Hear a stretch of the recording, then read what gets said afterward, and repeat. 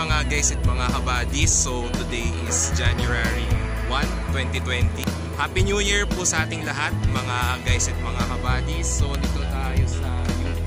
Ito po yung University Road. Yan, walang masyadong sasakyan dito sa likod ko. Ayan, napakatahimik dito sa UP Diliman.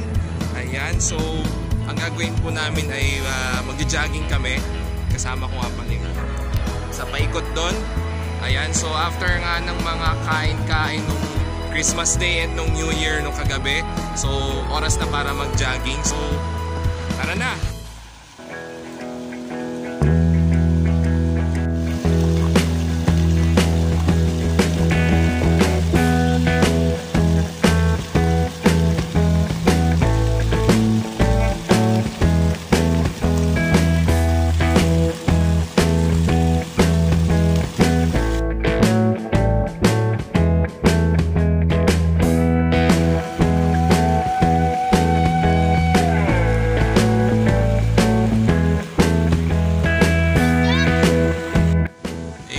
No? So start na tayo na mag-jogging, mag-reduce tayo. Sa lahat po pala lang sumama sa akin ng 2019, thank you very much po for your support sa panonood sa mga vlogs ko.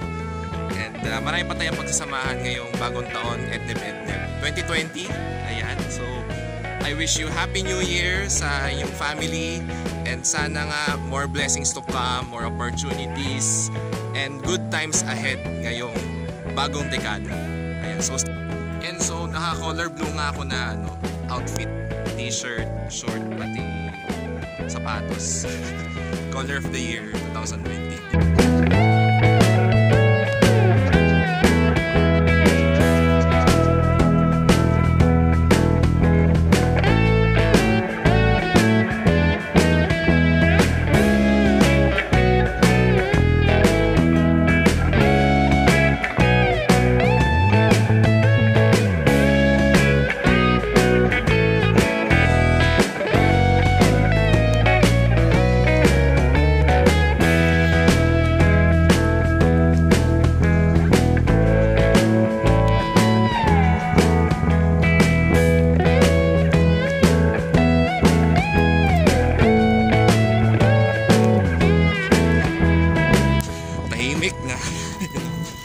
Tsaka wala masyadong tao. Ay, sunset na.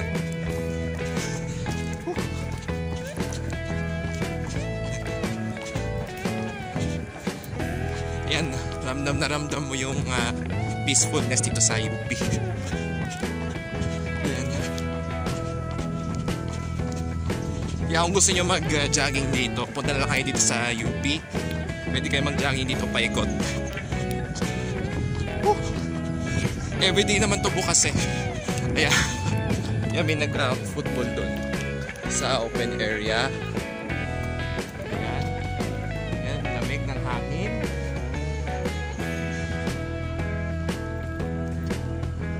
.30 na yata. Ayan, so jogging pa tayo. Pwede kayo mag-jogging dito anytime.